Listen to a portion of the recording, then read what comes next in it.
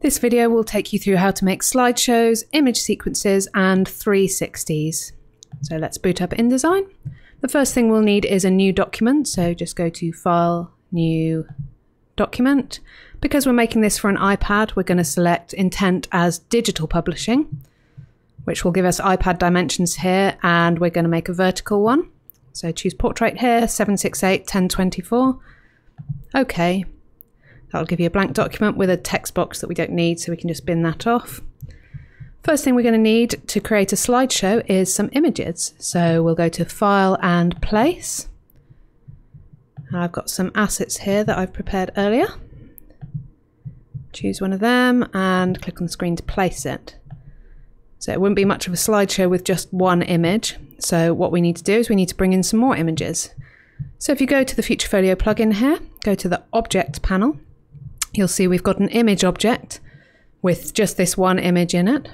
And you get a selection here of different types of image that you want it to be. So these are our own custom interactive image types. We're going to go through these first three in this video. So let's start with slideshow, which is already selected by default.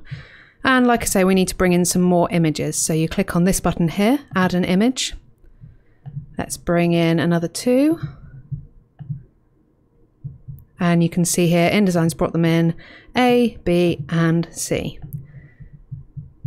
We now need to save our document. Before you can do any kind of building for the app, you need to save your document at least once.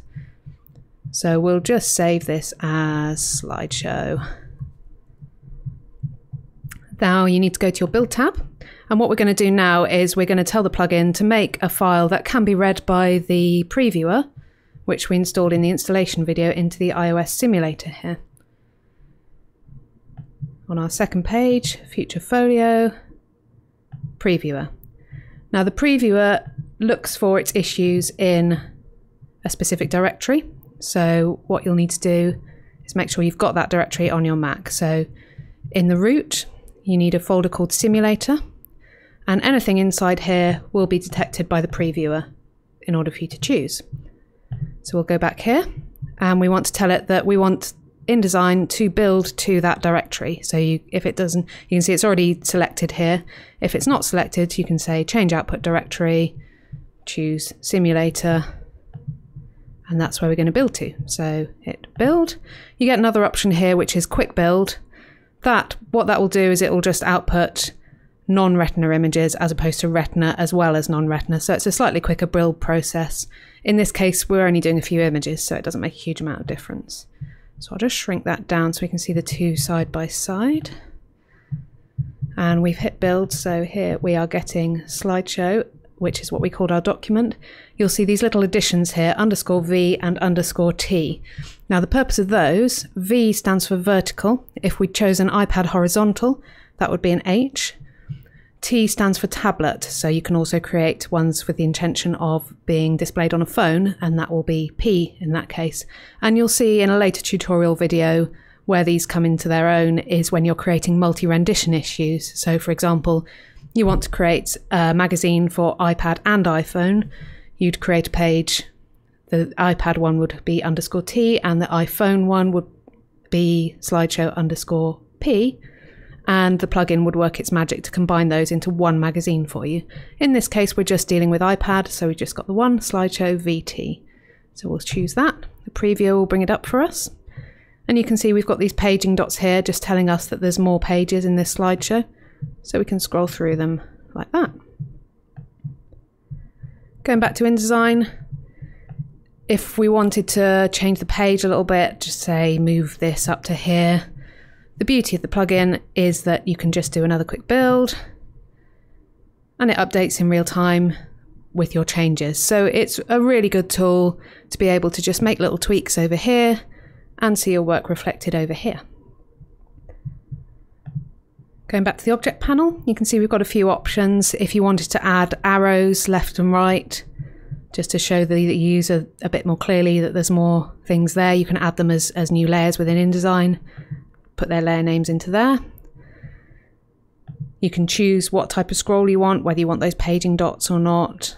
And there's a few options you can play around with here if you want to. That's slideshows. The next one we're going to try is image sequences. Now the difference here is that rather than being swipeable, as is in this case for the slideshow, image sequence is one that will automatically scroll through for the user without them having to interact with it. And you get various options here, the number of times you want it to play through, -1 for just loop forever. The speed between each image, so we set that to 1 second between each image. You can choose whether it crossfades or just snaps. So if we build that now, you see this is updated, those paging dots have gone, and it's now automatically playing through that sequence of images. The other image type we're going to look at in this video is 360. Now we're going to bin this off because we don't need that anymore. And we're going to go to one I've created earlier, place 360. We'll just bring in one image for now. Put that here on the page, line him up, and we've got a picture of a robot. Put him on 360, do a build. There we go, there's our robot. Doesn't really do anything, there's no user interaction, it's not very exciting. Go back to the object panel and we will bring in some more images. There we go. InDesign will take a minute to think about that.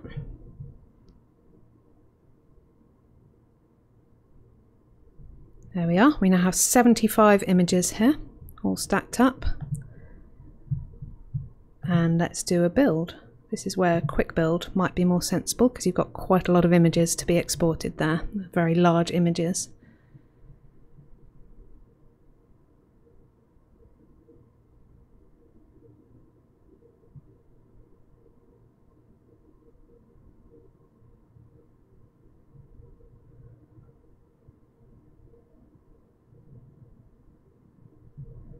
Now that's finished, you can see a flash where the previewer has updated.